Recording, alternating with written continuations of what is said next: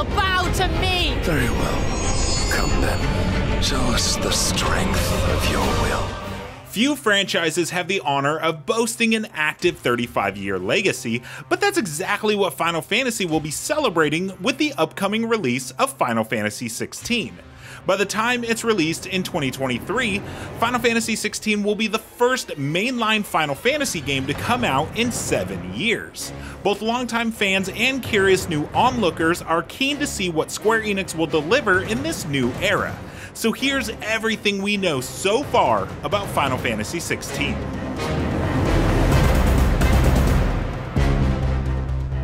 Final Fantasy XVI was revealed during Sony's PlayStation 5 showcase on September 16, 2020. And while that reveal was not accompanied by any sort of release date, the PlayStation's June 2022 State of Play showcase confirmed a summer 2023 release window. Producer Naoki Yoshida stated in a message tweeted on December 27, 2021 that the COVID-19 pandemic delayed development by almost half a year. Final Fantasy XVI is currently slated to be a PlayStation 5 exclusive. Yoshida says developing it for the PlayStation 5 has allowed the team to craft a game in which you'll jump straight from story cutscenes into real-time battles and back again without any loading times, making the gameplay flow at a breakneck pace. Final Fantasy XVI's reveal trailer ended with a card stating its platform exclusivity. Curiously, there was also some fine print at the bottom saying also available on PC. This was later removed. A PC version of Final Fantasy XVI seems certain, but it will surely come after some time has passed since the PlayStation 5 release.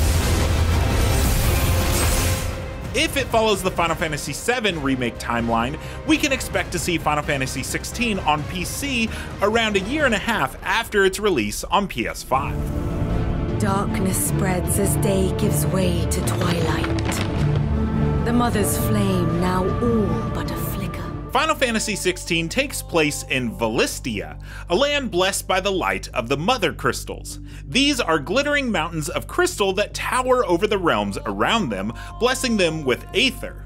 Aether allows people to live comfortably, a gift promising enough to motivate different realms to engage in war with each other.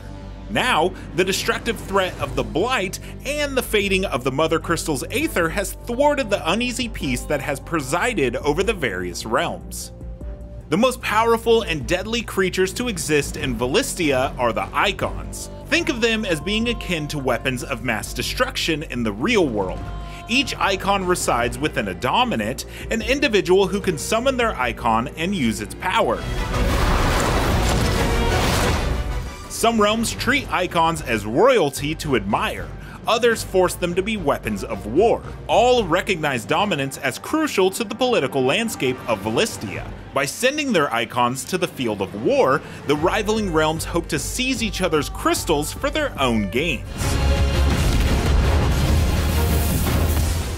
There are 6 realms in total: the Grand Duchy of Rosaria, the Holy Empire of Sandbreak, the Kingdom of Walu, the Dhalmekian Republic, the Iron Kingdom, and the Crystalline Dominion.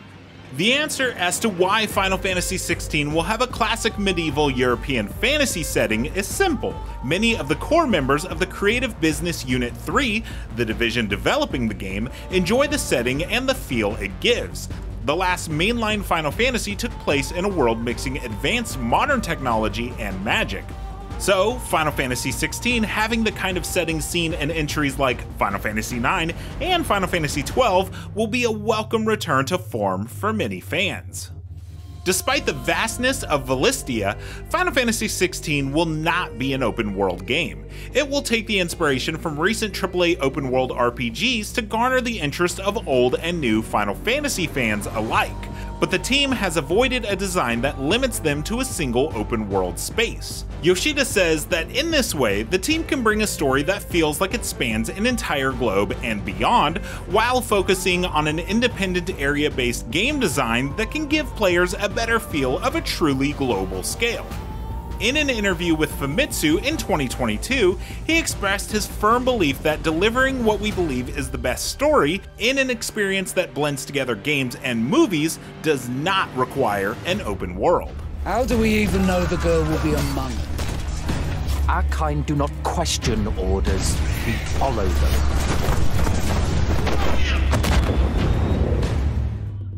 The main story of Final Fantasy XVI will follow the life of Clive Rosfield through his teens, 20s, and 30s. It will also largely focus on the Dominants and their icons. Doing so makes the Dominants great avenues for exploring the more mature themes the team wants to depict, and the icons grandiose enough to offer the entirely unique experiences you'll have while controlling them in icon fights. One of the more mature themes the team is exploring with Final Fantasy XVI's story is the inevitable clash of values and ideals when different people with differing viewpoints are in the same room. What emerges from their discussions as truly right or wrong? The Dominant storyline will explore deeper and darker themes regarding how people should live, if, for example, people should live the life chosen for them or carve their own destiny. Final Fantasy XVI will contain a few side quests that will develop the world of Valistia in addition to the main scenario, as well as some in-game compendiums and materials to read for deeper lore. However, it will be a self-contained story. As of right now, there are no plans to create tertiary content that will be required to enjoy or understand it.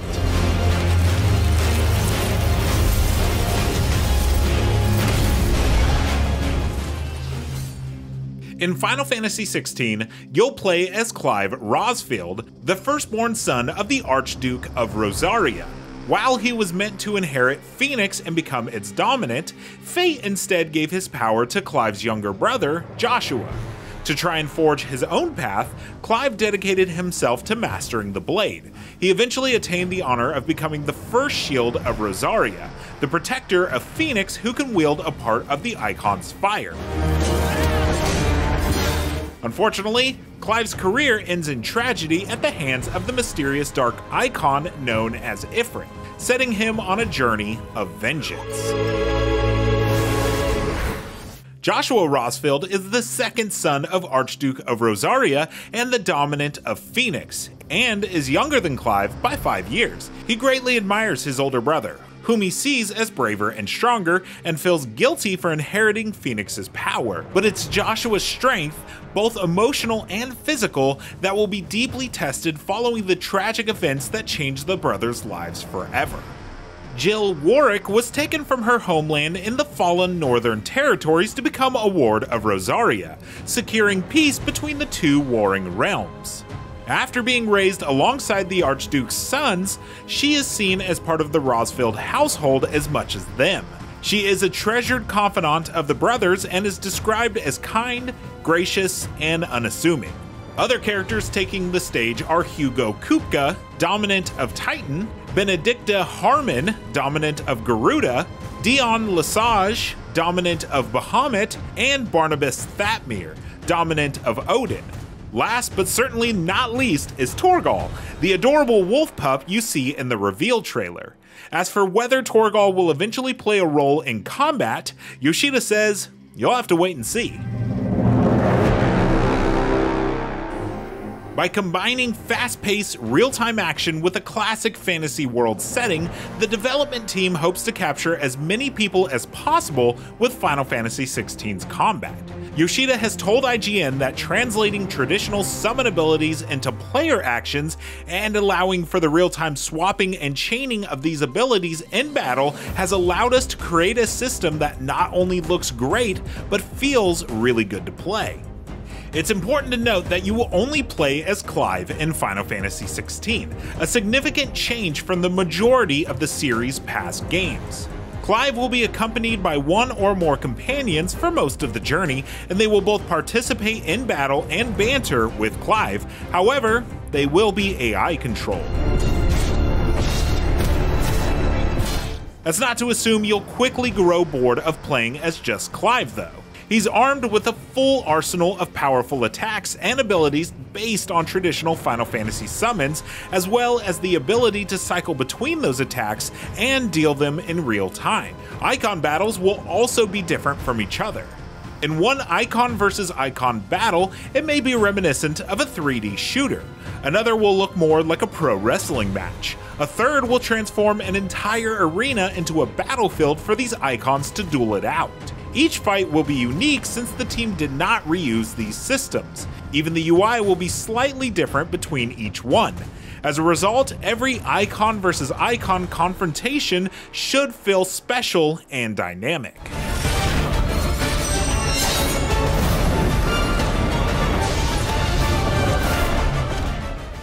Many perceive Final Fantasy to have stagnated as a series in the last few years, Yoshida among them.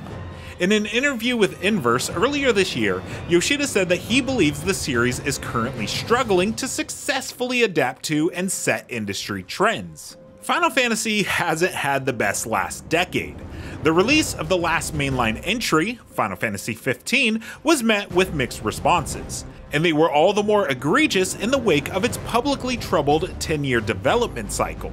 Final Fantasy XIV has achieved arguably one of the best redemption stories in the industry, but it began as one of Square Enix's biggest failures and has taken years of support and massive content additions to reach its current revered status. Final Fantasy XIII was generally received positively, but its flaws were heavily panned, and its multiple sequels didn't inspire overly enthusiastic responses. The last universally critically acclaimed Final Fantasy from the get-go was Final Fantasy XII, which came out over 15 years ago. While Final Fantasy XIV is thriving and still setting records, the single-player Final Fantasy games need to spark much more excitement than they have in the recent years. Final Fantasy XVI seems poised to try to represent a reassurance of the series' future. With aspirations to be a mature evolution for the series, an eagerness to try new things that have never been seen in the franchise before, and project leaders with impressive track records, Final Fantasy XVI might just achieve that goal. Only time will tell if the light of the crystals will result in a brighter future for Final Fantasy. For more on Final Fantasy, you should check out our extensive look back on the history of the series' summons. And for everything else video games, stick with IGN.